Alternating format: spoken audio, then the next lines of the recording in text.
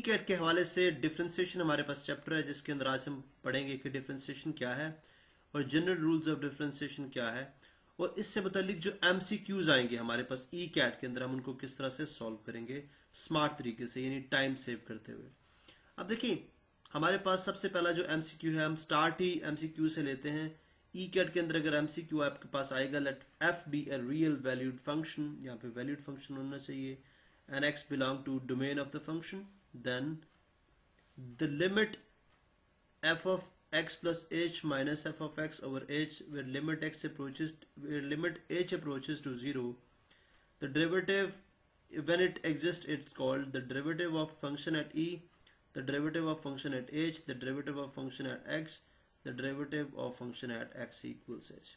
यानी वो ये हमसे बात पूछ रहे, सवाल ये है कि अगर f कोई रियल वैल्यूड फंक्शन हो तो अगर आप इसको यूं डिफाइन करेंगे limit h approaches to 0 such that कि f of x plus h minus f of x over h when it exists, यानी जब लिमिट एग्जिस्ट करे तो then this is called derivative of function at a, यानी ये किसी भी यानी उस गिवन फंक्शन का डेरिवेटिव था एट वैल्यू a के ऊपर, derivative of function at h के ऊपर क्या h के ऊपर था, derivative of function at x के ऊपर क्या x के ऊपर था, या derivative of function at x equals h।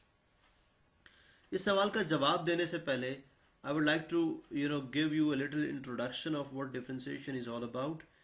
तो मैं यूं बात कर सकता हूं कि फर्ज करें मेरे पास y एक फंक्शन है जो कि y is equal to F of x के इक्वल है, ठीक है। चलें, if I bring delta x change in function f plus delta x करता हूं, ठीक है, तो मेरे पास y किसके इक्वल आ जाएगा, y आ जाएगा y प्लस डेल्टा y, चूंकि y भी चेंज होगा because y is dependent element जो कि x पे डिपेंड कर रहा है। तो इफ अगर मैं x में चेंज लेके आऊंगा तो y में भी चेंज आएगी। अब व्हाट इज दिस चेंज, ये चेंज है कितनी, ये चेंज कितनी है, इसको मालूम करने के लिए मैं दोनों साइड से जो y है वो सब्ट्रैक्ट करा दूंगा।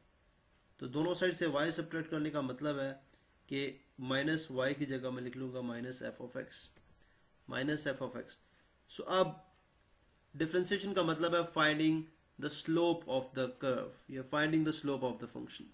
अब स्लोप फाइंड आउट करने के लिए चेंज इन y यानी delta y change in y over change in x होता है, change in y over change in x। अब हमें ये तो पता है कि this is change in y, ये क्या है change in y, where is change in x। तो चेंज इन x को अगर मैं डिवाइड कर दूं इसको बोथ साइड पे, divided by delta x whole divided by delta x।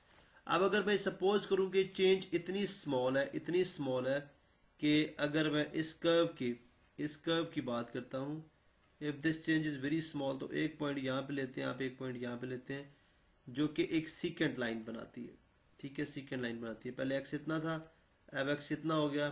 अब मैं सपोज करूं अगर x को चेंज को स्मॉल करते जाएं करते जाएं करते जाएं, eventually it will become a tangent line which is called the slope of the function at given point.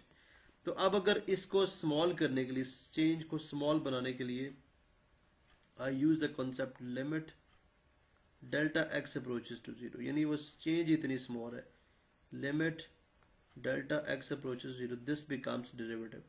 यहाँ इसमें और इसमें फंक्शन डिफरेंस क्या है, यहाँ पे जो स्मॉल चेंज है वो डेल्टा एच है, यहाँ सॉरी डेल्टा एक्स है, यहाँ पे जो चेंज है वो सिर्फ एच है।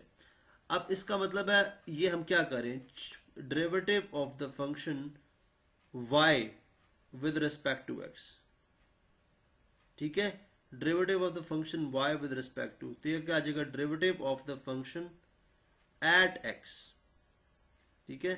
So this is the right answer, not derivative of function at h। h तो वो h was a small change, वो तो चेंज लाई गई ताकि हम डेरिवेटिव फाइंड आउट कर सकें। The derivative of function at a ये तो हो ही नहीं सकता, the derivative of function at function f eight h ये भी नहीं हो सकता, derivative of function f eight x equal to h no ये भी नहीं हो सकता।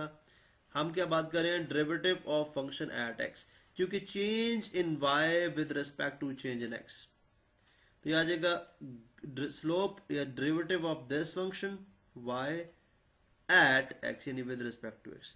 तो C is the right answer. इस तरह से हम C को राइट मार्क कर देंगे। नेक्स्ट एमसीक्यूज की तरफ चलते हैं। क्वेश्चन है जी, द डेरिवेटिव ऑफ फंक्शन, चलिए यहाँ पे फंक्शन मिसिंग है, द डेरिवेटिव ऑफ फंक्शन, यहाँ पे ये विद रिस्पेक्ट टू हम इसको रिमूव कर देते हैं because this is not required, या बल्कि हम यूं कर लेते हैं द डेरिवेटिव ऑफ जो फंक्शन गिवन है वो एज इट इज लिख दें। चले जी, the derivative of A x plus B over C x plus D with respect to A x plus B over C x plus D is A option is this, B this, सी 1 और D 0।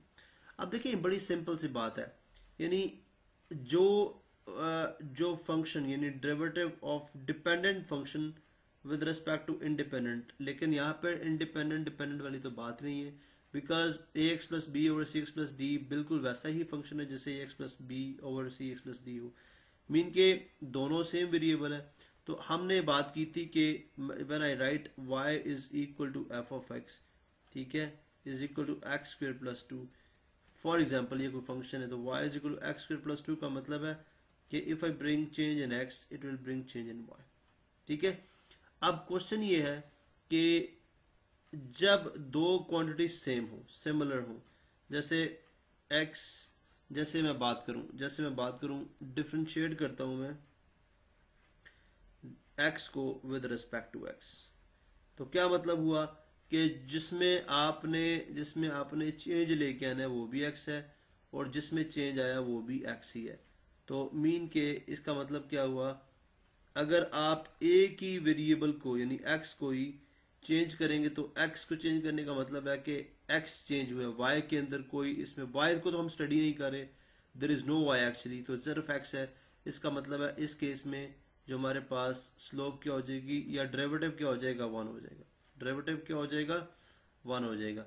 अब ये यूं समझें कि अगर मैं x में 1 unit change लेके आऊं तो y में भी 1 यूनिट चेंज आएगी, अगर x में मैं 2 यूनिट चेंज लेके आऊं y में भी 2 यूनिट चेंज आएगी, ठीक है। तो इट मीन्स कि dx by dx is going to be equal to 1, यहां तक बात क्लियर होगी। अब अगर आप ए एक्स प्लस बी ओवर सी एक्स प्लस डी को डिफरेंशिएट करेंगे with respect to A x plus B over C x plus D, so answer will be equal to 1, तो हमारे पास बेस्ट ऑप्शन क्या हो जाएगा, 1, तो I will mark 1 as my answer. तो ये बात हमेशा याद रखें जब हम D x by D x यानी derivative of x with respect to x करें, derivative of Y with respect to Y करें, derivative of Z with respect to Z करें, तो ये हमेशा this is going to be equal to 1, ठीक है, this is going to be equal to 1, all are equal to 1। किसी variable को उसी के साथ डिफरेंशिएट करो तो जाहिर है 1 आएगा। नेक्स्ट एमसीक्यू हमारे पास जी, the slope of the tangent to the curve y equal x cube plus 5 at the point 1 2 is 6 2 5 3। अब सबसे पहली बात है कि ये एक क्यूबिक फंक्शन है, y is equal to x cube plus 5, और ये बात हम जानते हैं कि जो भी फंक्शन होता है उसका डेरिवेटिव होता है 1 डिग्री लेस होता है, 1 डिग्री लेस होता है।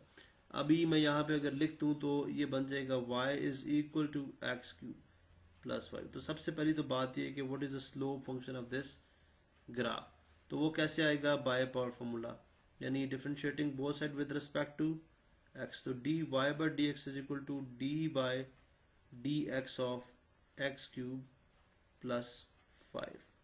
तो इट्स वेरी सिंपल कि अगर दो फंक्शन जमा हो रहे हैं, जैसे this is F of x and plus this is फर्ज करें जी ऑफ एक्स, तो जब आप डेरिवेटिव लेंगे अगर एडिशन का साइन हो या सब्ट्रैक्शन का, एफ ऑफ एक्स का डेरिवेटिव अलग से लिया जाएगा, जी ऑफ एक्स का डेरिवेटिव अलग से लिया जाएगा। This is called sum rule और डिफरेंस रूल ऑफ डिफरेंशिएशन। तो इसका मतलब है सबसे पहले तो हम डिफरेंशिएशन को यूं करेंगे, ये बहुत आसान है, मैं सिर्फ आपको एक्सप्लेन करने के लिए I am taking little time, तो वरना ये बहुत आसान है, D by D x of x cube और plus D by D x of 5, ये हो गया। अब नेक्स्ट क्या है, अगर d by D x of x raise to power n हो तो इसका ये किस तरह एक्सपेंशन होती है, n x की power n minus 1 and then without power dx by D x जो कि 1 होता है। तो अगर आप देखें x की पावर n यहाँ पे 3 है तो आ जाएगा n x की पावर n माइनस 1, मतलब कि 3 x की power 3 minus 1 and then without power dx by D x वो 1 होता है, और कांस्टेंट का डेरिवेटिव 0, कांस्टेंट का डेरिवेटिव 0, ठीक है। मतलब अगर आप देखें this is my x axis, this is my Y axis, ठीक है। अब derivative of constant with respect to x, यानी अगर मैं एक्स में चेंज लेके आ रहा हूं but why stage constant, x में मैं चेंज लेके आ रहा हूं, जैसे what is the slope of this function 0 because this line is parallel to x axis. इसका मतलब क्या है कि डी, देखें फर्ज करें ये 4 है तो D of D bye D x of 4, मतलब अगर मैं एक्स में चेंज लेके आऊं, इसमें वाई में तो कोई चेंज नहीं आ रहा, वाई में चेंज 0 है तो वाई ऊपर आता है, change in Y which is change, 0 change over change in x, तो 0 over something non zero is always equal to 0। तो इसका मतलब है कि slope of constant function is always 0। तो यहां पे मैंने कांस्टेंट फंक्शन लिख दिया, इसकी स्लोप क्या है 0। तो अगर इसका डेरिवेटिव मीन 0 हो जाएगा, ठीक है। तो दिया आ जाएगा 3x/3 - 1 मीन 3x का स्क्वायर। अब क्वेश्चन क्या है, क्वेश्चन ये है the slope of the tangent the curve this at the point 1 2 is 6। तो हमने एब्सिसा पे चेक करना है, एब्सिसा 1 है, ऑर्डिनेट 2 है, तो एब्सिसा 1। अगर मैं इस स्लोप फंक्शन में एट 1 देखता हूँ, यानी D Y bye D x, ठीक है, eight x is equal to 1 पे, तो आ जाएगा 3 इंटू 1 का स्क्वायर, तो 1 का स्क्वायर 1 ही होता है, 3 इंटू 1 इज इक्वल टू 3, तो 3 मेरे पास राइट आंसर आ गया। नेक्स्ट हमारे पास एमसीक्यू है जी, if A particle thrown vertically upward according to the law x equals 32t - 16 t square, ये t स्क्वायर है, x इन फीट है और t इन सेकंड है, then the height attained by the particle when the velocity is 0, 32 feet, 16 feet या 2 feet। अब इसमें हमें जो चीज गिवन है वो क्वेश्चन ये है कि अगर एक पार्टिकल है जिसको आप ग्राउंड पे खड़े हैं और आप ऊपर फेंकते हैं, ठीक है, लेट्स सपोज वो बॉल है, आप इसको ऊपर फेंकते हैं, तो इसकी जो पोजीशन है एट एनी टाइम वो जिस फंक्शन से गिवन है वो क्या है, x equals 32t - 16 t square, यानी ये क्या है, दिस इज द डिस्टेंस, ये है हमारे पास distance. We are interested, what we are interested in, हम किस चीज में इंटरेस्टेड है, हम इंटरेस्टेड है what will be the then the height attend, यानी हाइट कितनी होगी पार्ट उस बॉडी की व्हेन द वेलोसिटी इज 0, जब वेलोसिटी 0 हो जाए। देखिए बॉल जब ऊपर फेंकेंगे तो ऊपर जाके वेलोसिटी एक दफा इसकी 0 होगी, उसके बाद वो वापस आना शुरू होगा, तो इसका मतलब है ऊपर जब जाएगी तो वेलोसिटी 0। तो सबसे पहली बात है कि हमें वेलोसिटी चाहिए, what is velocity, velocity function चाहिए।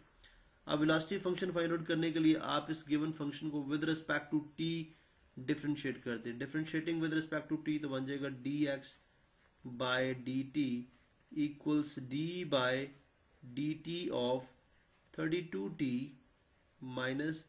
- 16t स्क्वायर, तो ये बन जाएगा जी 32 कोफिशिएंट अब बाहर आ जाएगा, dt बाई dt 1 होता है, ठीक है।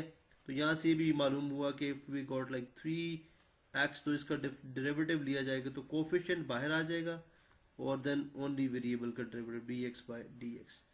ये रूल भी हमने अपने ब्रेन में रखने हैं ऑल टाइम्स, ठीक है। चलें जी, अब ये बनता है और -16 कोफिशिएंट t स्क्वायर का डेरिवेटिव 2t, तो ये बन जाएगा 32 - 32t, तो ये आप देख सकते हैं कि dx by dt, what is dx by dt, this is called velocity. अब वो कहता है what is the height of the body when the velocity is 0। अब अगर हम वेलोसिटी 0 रखते हैं तो हम देखेंगे वेलोसिटी कितने टाइम के बाद 0 होगी, तो अगर वेलोसिटी यहाँ पे मैं 0 रख दूं तो ये आ जाएगा 32 - 32t, ये बन जाएगा 32t इज इक्वल टू 32, इसका मतलब time is equal to 1 second, तो 1 सेकेंड के बाद उसकी जो वेलोसिटी है वो कितनी हो जाएगी, 0 होगी। अगर इस गिवन फंक्शन में मैं t की जगह 1 डाल दूं तो 32 इंटू 1 32, आप देख सकते हैं 32 इंटू 1 32 - 16 इंटू टी स्क्वायर, 1 का स्क्वायर 1 ही होता है, 32 - 16 कितना आ जाएगा 16 feet. C is my right answer, मेरे पास बेस्ट ऑप्शन क्या होगा, सी। इसका मतलब है जब आप बॉल को ऊपर फेंकेंगे तो बॉल ऊपर जाने में 1 सेकेंड लेगा और 1 सेकेंड जब लेगा तो वो इतनी हाइट ग्राउंड से अटेन कर लेगा, वो कितनी होगी 16 फीट। तो देखें डिफरेंशिएशन को इस्तेमाल करते हुए हमने इसको भी फाइंड आउट कर लिया। अब ये बेसिक रूल से कौन कौन सा रूल यूज हुआ? डिफरेंस का रूल, दो फंक्शन अगर ये एफ ऑफ एक्स है और ये जी ऑफ एक्स है तो हमने दोनों को अगर ऐड है तो ऐड के साथ करेंगे, सब्ट्रैक्ट होने के साथ करेंगे, और पावर फॉर्मूला हम यहाँ पे अप्लाई करेंगे, कोफिशिएंट फार्मूला भी हमने यहाँ पे अप्लाई किया। मजीद एमसीक्यूज हम सॉल्व करते हैं। क्वेश्चन है जी, if x equals to T, y equals T square, this is T square, then dy by D x is equal to, चार ऑप्शन है। अब यहाँ पे चेन रूल इस्तेमाल होगा, यानी वो कहता है अगर x is equal to to T है and y is equal to T square. अब देखें ये जहां पे जो चीज बन रही है उसमें एक बात तो क्लियर है कि t is the parameter, t क्या है यहाँ पे पैरामीटर है। अब इसमें हम इसको डिफरेंशिएट करेंगे विद रिस्पेक्ट टू t, इसको भी करेंगे विद रिस्पेक्ट टू t। इसको डिफरेंशिएट करने से हमारे पास आ जाएगा dx बाय dt, और इसी तरह इसको डिफरेंशिएट करने से आ जाएगा dy बाय dt। अब देखें हमें फाइंड आउट करना है dy बाय dx, तो किसके इक्वल हो जाएगा dy bye dx is equal to हो जाएगा dy bye dt multiply by इसका reciprocal multiply by dt bye dx। चूंकि dt से अगर आप रफली देखें, यानी अगर आप जस्ट अंडरस्टैंडिंग करें dt से कैंसिल तो dy बाय dx ही आता है। तो सबसे पहले चेक करें कि what is dx bye dt। dx bye dt is equal to just होगा 2, बिकॉज 2 कोफिशिएंट है, बाहर आ जाएगा dt बाय dt कितना होता है 1, 2 into 1 is equal to 2। dy bye dt क्या होगा, t का पावर फॉर्मूला n x की पावर यानी t की power n minus 1 and then without power जो कि dt बाय dt होता है। ये भी दरअसल चेन फार्मूला ही है जो मैं अप्लाई करता हूँ। तो ये जगह 2t तो बनता है dy bye dt bye dt बनता है is equal to 2t multiplied by D x bye dt है 2 और dt बाय dx कितना हो जाएगा 1/2। तो 2 से कैंसिल तो जस्ट आ जाएगा t, which is option number C. तो option C is the right answer. Option C को हम करेक्ट मार्क कर देंगे। नेक्स्ट एमसीक्यू हमारे पास जी, the point eight which the curve y equals x square minus 4x plus 3 has gradient -2 is 0 1 1 0 2 1 और -3 2। अब बड़ा simple सा क्वेश्चन है ये, ठीक है। सबसे पहले ये फंक्शन गिवन है, what is the function? Function is y equals x square minus 4x plus 3। सबसे पहले देखें इसका स्लो फंक्शन क्या है, dy bye dx, differentiating both side with respect to x। तो ये f ऑफ x है, ये g ऑफ x है और ये k ऑफ x है। ये फर्ज करें तीनों अलग फंक्शन है और तीनों पे अलग अलग से डेरिवेटिव अप्लाई किया जाएगा। तो एक्स स्क्वायर पे पावर फॉर्मूला अप्लाई होगा जो हमने अभी बात की। एक्स स्क्वायर का डेरिवेटिव क्या होता है 2x, और -4 कोफिशिएंट है और dx बाई dx 1 और प्लस कांस्टेंट का डेरिवेटिव 0। हम सब रीजंस दे चुके हैं। अब वो कह रहा है कि the point eight which the curve y is equal x square minus 4x plus 3 has gradient -2, यानी व्हाट इज दैट पॉइंट जहां पे ग्रेडियंट कितना है -2 है। तो अगर मैं ग्रेडियंट को यहाँ पे -2 रख लूँ तो आप देख सकते हैं कि -2 इक्वल्स 2x माइनस 4 और -4 इस तरफ आगे हो जाएगा +4, तो आ जाएगा 2x is equal to 4 minus 2 is 2 and x is equal to 1 and x is equal to 1। x is equal to मैं रख लूंगा यहाँ पे 1, इसका मतलब है x इज इक्वल टू क्या है 1 है। अगर x 1 है तो अब y फाइंड आउट करने के लिए ये वैल्यू यहाँ पे पुट करें, तो 1 का स्क्वायर 1 माइनस 4 इंटू 1 और +3, तो 1 का स्क्वायर 1 + 3 4 4 माइनस 4 0। इसका मतलब जब x 1 है y 0 है, when x equal to 1 y 0, the points are 1 and 0 which is option number B। तो this is the option। ये मेरे पास क्या है ऑप्शन में, इसको टिक मार्क कर दूंगा। तो यहाँ पे आपने देख लिया जी हमारे पास जो डिफरेंट जनरल रूल्स हैं डिफरेंशिएशन के। अगर मैं उनको समराइज कर दूं तो अगर आप किसी कांस्टेंट का डेरिवेटिव लेंगे यू विल ऑलवेज गेट 0, ठीक है। अगर आप किसी वेरिएबल को डिफरेंशिएट करेंगे with respect to same variable, ठीक है, यानी अगर किसी वेरिएबल x को with respect to same variable differentiate करेंगे तो always get 1। dx by dx is 1, dy by dy 1, dz by dz 1। इसी तरह अगर हम डिफरेंशिएट करेंगे किसी कांस्टेंट फंक्शन को, यानी कांस्टेंट टाइम्स वेरिएबल, यानी जिसमें c एज ए कोफिशिएंट आ जाए, तो कोफिशिएंट बाहर निकाल के विदाउट कोफिशिएंट हम उसका डेरिवेटिव ले लेंगे। इसी तरह अगर पावर फॉर्मूला देखा जाए डी बाई डी एक्स, अगर कोई चीज़ एक्स रेज पर एन में हो तो हम क्या करते हैं, एन एक्स की पावर एन माइनस वन, और चेन फार्मूला के मुताबिक डी बाई डी एक्स जो है विदाउट पावर फार्मूला ले लिया जाएगा, विदाउट पावर ले लिया जाएगा। ठीक है। इसी तरह से अगर दो फंक्शन है अलग से डी बाई डी एक्स, एक फंक्शन है एफ ऑफ एक्स और एक फंक्शन है जी ऑफ एक्स, तो इसमें हम एफ ऑफ एक्स का डेरिवेटिव अलग से लेंगे। ठीक है, डेरिवेटिव अलग से लेंगे और डेरिवेटिव हम जी ऑफ एक्स का अलग से लेंगे, चाहे प्लस साइन हो या माइनस साइन हो, वही साइन यहाँ पे आ जाएगा, जिस पे हम ऑलरेडी बात कर भी चुके हैं। इसी तरह हमने ये भी बात की है कि अगर दो फर्ज करें हमारे पास फंक्शन है प्रोडक्ट में, एक फंक्शन है u, एक फंक्शन है v।